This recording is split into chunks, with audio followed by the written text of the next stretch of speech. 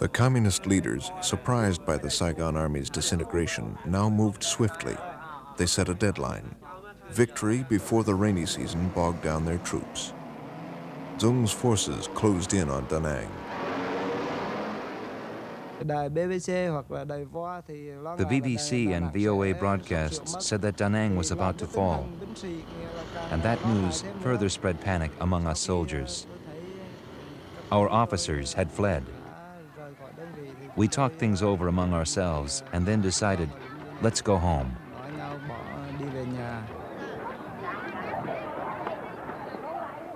By March 21st, 100,000 refugees, many of them troops and their families, had crowded into Da Nang.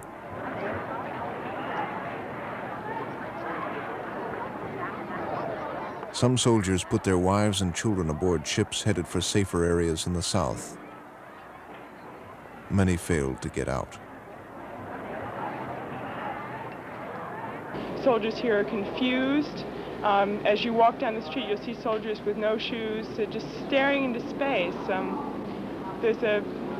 I think this panic is a word that describes very well what's happening in Da Nang. We've heard that a plane ticket now to Saigon is over 100,000 piastres if you can afford it. And of course that means that the rich leave and they take all their belongings. None of the civilian and military planes could land at the Da Nang airport because every time they approached, crowds chased after them in jeeps or motor scooters, trying to get on the planes and go to Saigon.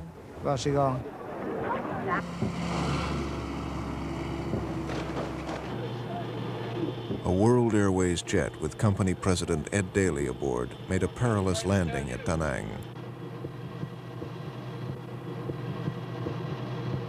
Daly was flying one last rescue mission against official American advice. He wanted to save women and children first, but desperate soldiers jammed into the airplane.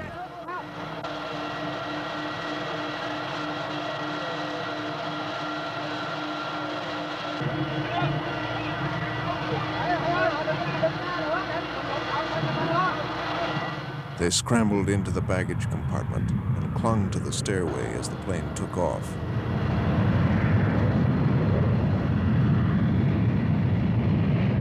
It was the last American flight out of Da Nang. On the 30th of March, General Dung's forces captured Da Nang, sweeping across the vast airbase where the first U.S. ground forces had landed in 1965. For one of his military camera team, Da Nang was home. I arrived there on the 31st, the day after liberation. Along the road, I saw many corpses of Saigon troops. Their weapons and uniforms, which they had stripped off, were strewn all over the place. As we entered the city of Da Nang, we encountered a group of disbanded Saigon soldiers. They had been hiding in a graveyard, and they stood up to surrender to us.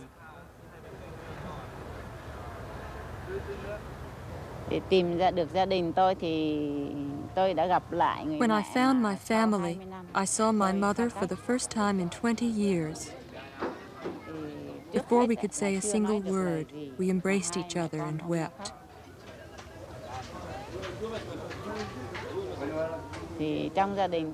During the conversations with my family, I learned that all my nephews had become Saigon soldiers. Many Vietnamese families had members fighting on both sides.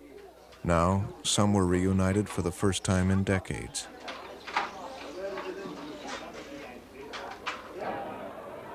Offshore, refugees from Da Nang were packed aboard rescue ships. Thousands drowned trying to flee or were suffocated in the crush. As Thieuy's army crumbled, the hysteria spread south. Confusion spread even further in the army when rumors multiplied that Vietnam would be again partitioned. Soldiers couldn't understand why ships were being sent to central Vietnam to evacuate their families. If there was going to be another partition, why should they continue to fight? And why should they leave their families stranded out there? cha mẹ vợ con họ ở ngoài đó mà kia.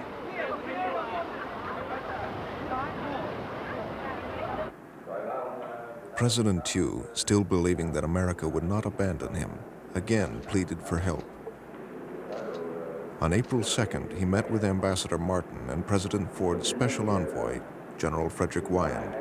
Wyand promised to recommend more aid, but by now, the Americans were losing faith in Thieu. Wyand reported to Kissinger and Ford at Palm Springs. They concluded that a military deadlock was their best hope.